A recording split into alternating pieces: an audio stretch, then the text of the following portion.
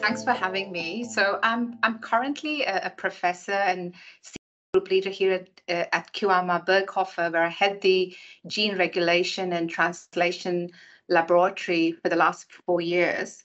And really, my experience over the last 24 years is very much is focused on being a clinical and translation-focused epigenetic researcher, where we've really advanced drug development into the clinic.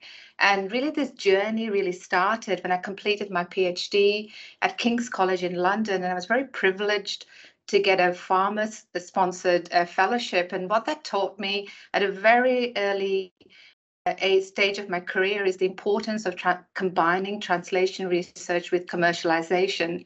And since then, I've had various roles spanning both academia, pharma, as well as startup, both internationally as well as in Australia, where I've had various leadership roles, for example, in teaching as an academic.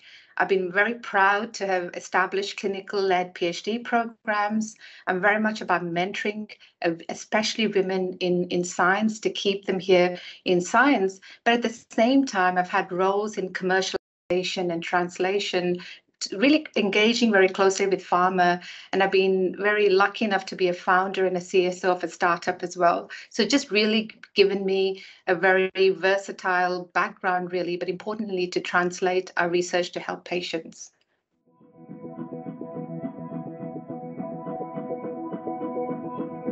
The focus of my lab here at QIMR is very much what I like to is that we're harnessing very novel reverse translation pipelines that we've developed to really unravel the deregulatory epigenomic programs using cutting-edge spatial technology, as well as liquid biopsies of patients, where we're able to really peel apart the deregulated cellular phenotypes at a really unprecedented level of resolution. And what this has allowed us to do for the very first time is identify new molecular epigenetic targets. And in doing so, we've developed novel epigenetic therapeutics and, importantly, companion diagnostics with these therapeutics. And our focus in this context in my lab is really for treating or for looking at these sort of mechanisms in these aggressive cold tumors, such as metastatic breast cancer, but also in parallel chronic inflammatory diseases such as COPD. And more recently, we've done a lot of work in the context of persistent inflammation in long COVID. And in both these arenas, in the context of metastatic breast cancers as well as in chronic inflammation diseases, we've made major advances. And we've, for example, most recently published a pivotal paper in Nature Communications showing for the first time how persistent inflammation may be important in the context of COVID. But we've also had various international patents and developed epitherapeutics in the context of our cancer work, which are various stages of clinical development and backed up with pharma.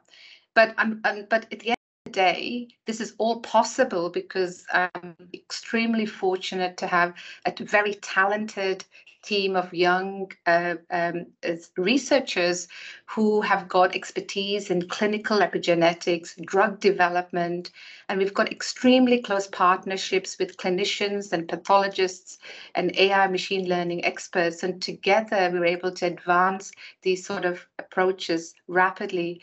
And this is only possible because QIMR is a world-class translational facility where we've got cutting-edge equipment, and we're very privileged to be surrounded by a large network of hospitals that we're very closely engaged with that allows us to be able to do this sort of translation research in my laboratory.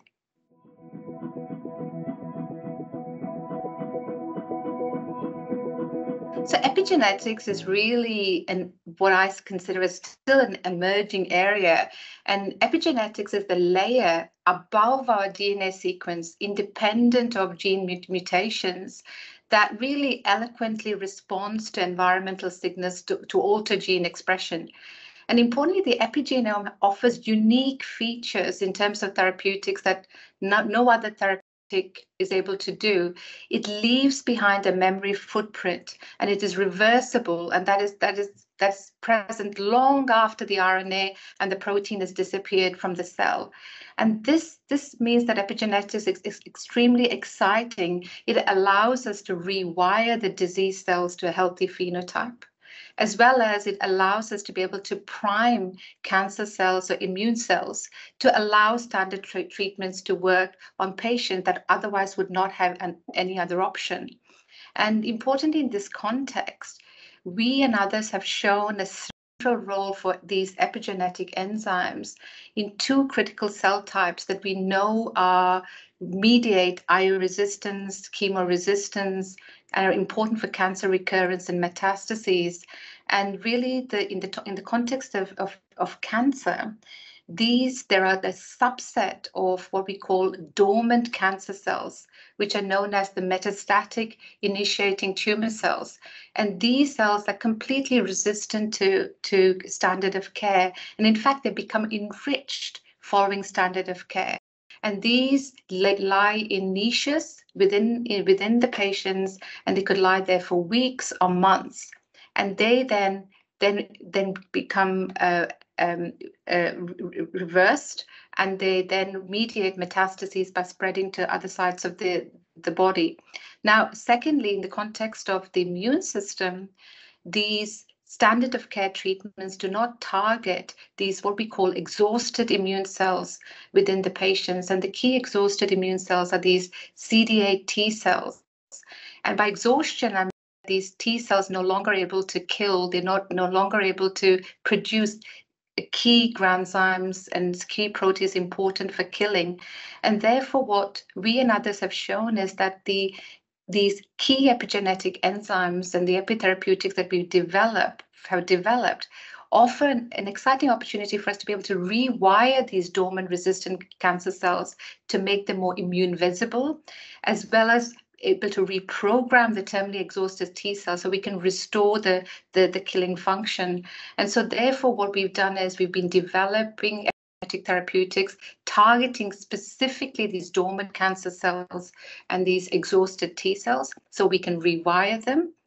But at the same time, we've been able to develop non-invasive liquid biopsy assays to monitor these epigenetic enzymes. And what that means is that we can track if these enzymes are actually rewiring the cells.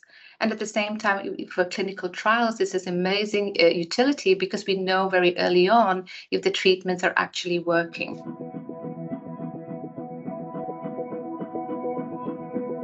The key focus of my lab is really, as I mentioned earlier on, is looking at cold tumors. So these are very aggressive tumors where there's a major unmet need.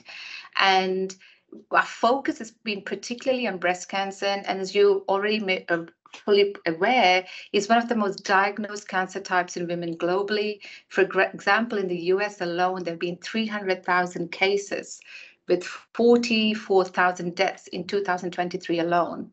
And metastatic recurrence, which is the spread of the cancer from the primary site to the other sides of the body, is unfortunately the major cause of death in the majority of women with breast cancer. And triple negative breast cancer is the aggressive form with unfortunately minimal treatment options and no cure. And really the question is, why have I focused on breast cancer? And really my journey to tackle metastatic breast cancer really began when I guess like most of us, we've had first-hand experience of this aggressive cancer impacting us personally, and I'm no different. A very close friend of mine, Melanie Swan, at the age of 39, following the birth of her second daughter, I saw her and firsthand experienced metastatic cancer. And unfortunately, she lost her life in 2016.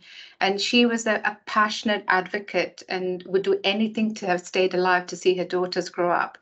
And it's at that time, having been through this journey with her and being a research scientist, I realized then in 2015 really that I had to do something about it. And really, for me, that meant that we had to pursue the development of invasive liquid biopsy blood test so we can track the disease burden towards early intervention, but at the same time develop novel drugs that we can allow the person's own immune system to function. And so this is where we became interested in being able to develop companion drugs against immunotherapy. So this is the reason why my lab and I are very passionate about this, as we've experienced our own journeys in many ways in this very aggressive cancer, but there's a major unmet need. And really, in terms of where we are with breast cancer, especially our focus is on the, as I mentioned, the triple negative breast cancer, which is the most aggressive form of breast cancer. And until recently, the standard of care was only option for these patients was chemo and radiation. However, most recently, quite excitingly, a subset of patients respond modestly to immunotherapy. And this has meant that this cancer is immunogenic. And really, that means that there is an urgent need to identify new generation treatments that in combination with immunotherapy will increase the efficacy of this approach to really advance patients in terms of these sort of treatments. Because at the end of the day, if we can allow their own immune system to kill the cancer, that is the best option.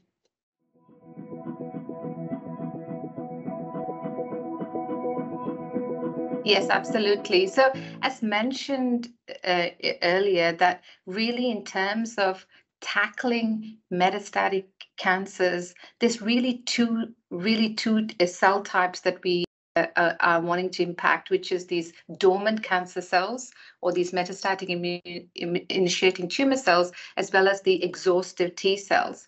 And as I mentioned, we urgently need dual treatments that can make these cancer cells immune visible, but at the same time reinvigorate the T cells to increase the utility of immunotherapy for metastatic breast cancers. And what we identified very excitingly is a novel PI3K epigenetic switch operates in both of these cellular phenotypes. And therefore we contacted Kazia because we wanted to examine the role of this mechanism with their drug paxalisib. And this is a very exciting and interesting drug because it has the capacity to traverse the blood-brain barrier. Critically, the studies that we were able to do when we had access to the paxalisib, and it's quite exciting here because Kazia have done a huge body of work already around this drug. They were very generous in providing us with all of that background, which allowed us to really be able to understand the contribution of this PI3K epigenetic switch that we've identified in these key cells important for metastatic cancers. And what we were able to do was we used our reverse translation platforms, our patient-derived liquid biopsy assays, and our gold standard immune animal models of metastatic breast cancer to really start to understand with paxalisib the contribution of this PI3 kinase in being able to be targeted in immunotherapy. And excitingly, the role of this epigenetic switch in IO resistance. And I'm excited to let you know that this has allowed us to even develop a new blood test to track and monitor this switch in patient bloods. And really what this means is that our data, the package of data that we've now put together with paxalisib and immunotherapy, we're able to, for the first time, we have a novel approach to be able to tackle, we believe, a triple negative breast cancer.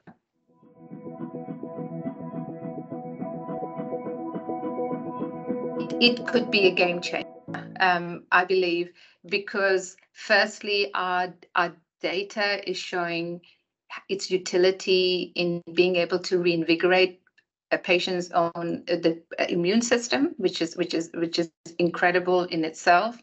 But what's also exciting here is that paxalisib is a drug that can cross the blood-brain barrier. And unfortunately, many of the young women that have triple negative breast cancer, the metastases goes to the brain. And so the fact that we were able to, with this drug, we found a way harness the patient's own immune system, but also a drug that is able to potentially cross the blood-brain barrier to inhibit that metastases in these women is going to be a game changer, I believe.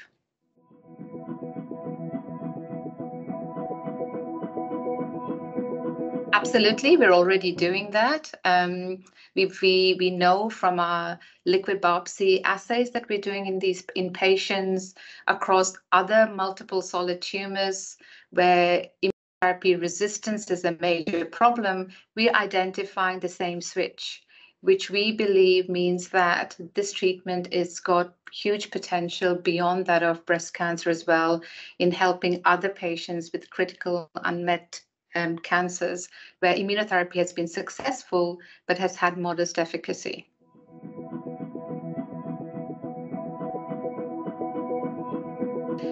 We've currently put together an exciting preclinical package showing for the first time how we can potentially use paxalisib in the context of immunotherapy. As I mentioned, we've also advanced in developing a blood test that we're very excited about so that we can track and monitor this marker that we've identified. And so really where we would like to take it to is a clinical trial, because this is the treatment that I believe is going to really advance and help breast cancer patients and that urgently need treatment. So the sooner we can get it to the clinic, the more patients' lives we're potentially likely to extend in terms of their survival.